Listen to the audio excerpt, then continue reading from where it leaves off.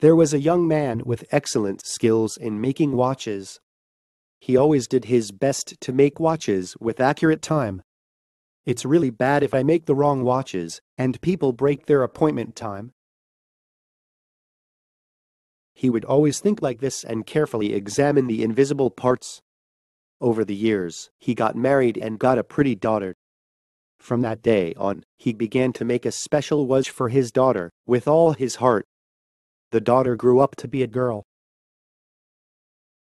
One day, he gave his daughter a watch that he had made secretly. This was just precious only for you. You have to keep it well.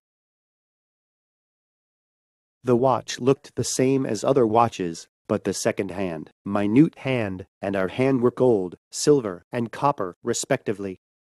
The daughter, who was looking at the watch with a bright face, said,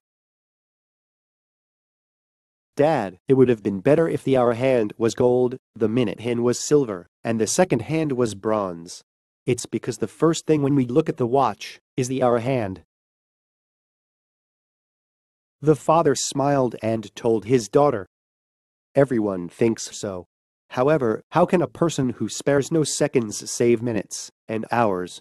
Hours and minutes are made by gathering seconds. Losing seconds is like throwing away gold. Don't forget that the time of life flows by the second hand. 1 second is gathered to become 1 minute, and 1 minute is gathered to become 1 hour. In Buddhism, it is called 1 second ahead is the previous life.